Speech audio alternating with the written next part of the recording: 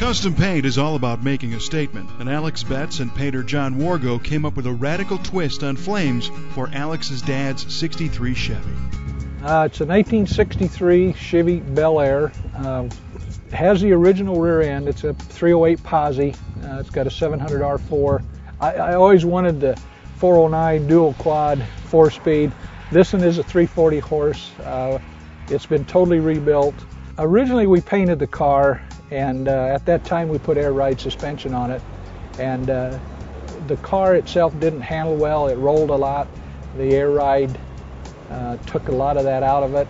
We put aftermarket tires and wheels on it, and it runs down the road real well. So it was John's idea, and again Alex's idea, that we take all the chrome off of it, the door handles, because John had just started really doing a fantastic job in airbrushing, and so Alex and John talked me into removing all the chrome, filling the holes, and airbrushing it on, and as you can see, they did a fantastic job with it.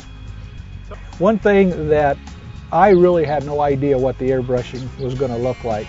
So there again, John decided that he wanted to make the flames look as if they were going down through the actual chrome and coming back out of it. So as he airbrushed that on, he put the tints in it that makes the flames look and come alive and make the chrome look real. I've had people come up to me at the car show and physically put their finger on it and not realize it's not real chrome that came on the car. From about 6 feet away, it's very difficult to tell that's not real chrome.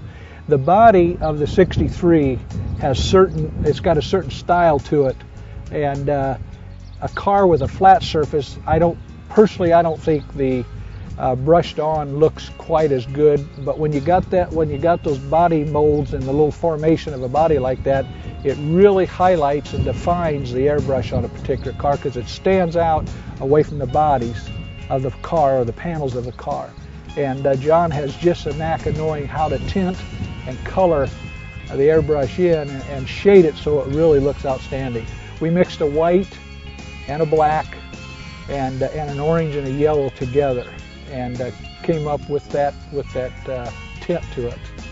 You got to, when you build a car like that, if I build another one, you got to kind of think the process through 2 or 3 steps ahead of what you're actually doing, so you know what you're going to have as a finished product.